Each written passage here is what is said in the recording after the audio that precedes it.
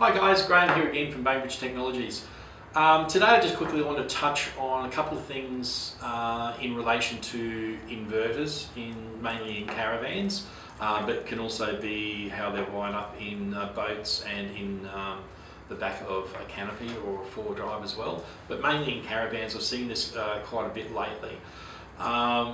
People have been upgrading their vans because A, they might not be in a position to afford to buy a new van or don't want to wait for the extended period of time for the vans because obviously since COVID and during COVID they became very popular. And what they're doing is upgrading to putting inverters into their vans because they want to go more off-grid with electric appliances instead of gas, or taking the gas out to do that, which is perfectly fine as long as it's done in a way that can be sustainable, that can be done properly. So, you know, and when we get to that is obviously with the new Australian standards, they have to be done properly anyway. And hopefully the 240 volt side of things, you're actually using a proper licensed electrician who knows that side of it, and maybe even a separate than DC to DC installation done by a qualified auto electrician as well, because they are two totally different types of power and not necessarily one professional knows how the other one works properly. And we're talking about a system that's trying to combine two of them together. What I have seen in a few vans lately is people saying, oh, they've come in or they've contacted us about having issues and maybe wanted to change their batteries, or having, you know, putting new systems together and the battery's just not getting charged properly, or in some circumstances they're going backwards when they're on 240 volt and losing power instead of charging and gaining power. The first thing I look for here then is what type of inverter they have. So we are a distributor here for Victron products. Now, for that situation, we would always recommend a multi-plus. And by what we mean by multi-plus is it's two things in one. It's an inverter and a charger in one. So when it's receiving 240 volt from shore power or plugged into your 15 amp socket on the side, it will then automatically become a charger and charge your batteries and allow the 240 volts to pass through to your GPOs, and therefore then it doesn't matter then whether you're running off of the 240 volt, you can plug your appliances into your GPOs or general purpose outlets, your 240 volt outlets, and get power. But if you had a blackout or something like that and you lost power, it would immediately turn over to the inverter, and the inverter supplies power to those same GPOs. So everything in the van then becomes live off the 240 volt, whether you're on the inverter or whether you're on 240. This in itself can cause an issue if someone's upgraded and puts in a standalone inverter with standalone AC chargers, and they don't change the wiring, or they don't have an inverter that has that pass-through, the 240 volt pass-through. And there's still a lot of inverters that don't have that. Now what happens is, the charger, the AC charger that they put into the Caravan is plugged into one of the GPOs. Now if that GPO is getting its power from the inverter, when it's plugged into your 15 amp socket, you end up with what we call an infinity loop. So therefore then the charger is pulling power from the 240, which is getting the power from the inverter, which is getting the power from the batteries.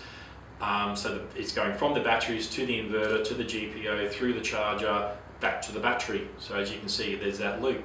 However, it takes more power out of your batteries to do that than what your chargers can put in.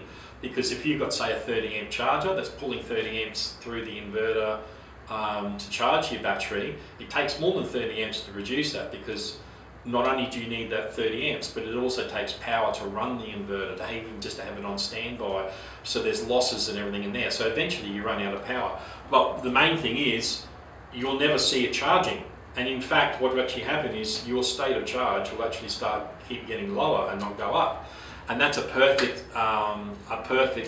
scenario. And the first thing we look at when I'll say something, oh, so if you're plugged into shore power and your batteries aren't going up and they're going down, the first thing we look at then is, okay, so the GPO that your AC charge is plugged into, is it getting its power directly from the 15 amp inlet before it goes to the inverter? Because if that's the case, that would be working fine.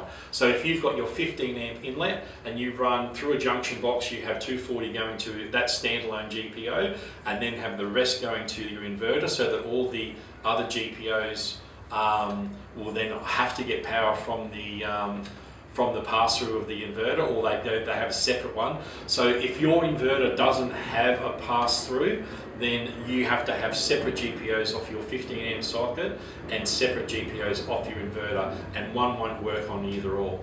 But if your inlet is working off of that inverter, then that's the issue that you have. So you have to, the first thing to check then for, if that's the case, is the system that you're upgrading, did it have an inverter before? And if it doesn't, well then you need to get like a transfer switch or a manual box put in there that you can switch between the two, so that your 240 is either getting voltage from the 15 amp inlet or from the inverter, and it needs to be done. But as I said, otherwise just look for an inverter that has 240 volt pass through. It's a lot easier, because then all you need to do is just have the power going through the inverter to your GPOs, and then when you don't have that 240 volt plugged in, the AC charge is not going to work anyway, and it's all good.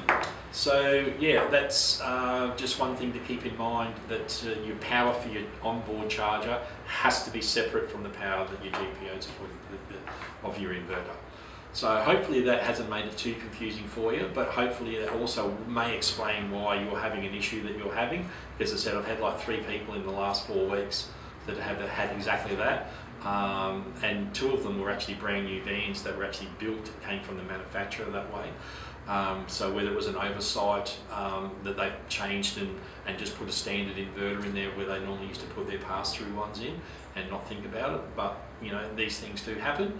But it's just an explanation as to another reason why that you need to double check and make sure that, and the easiest way to check it is, as I said, plug the 15 amp socket into the side of the van, and if only that GPO that your charger plugs into powers up and none of the others do, that's all good. So until next time, bye for now.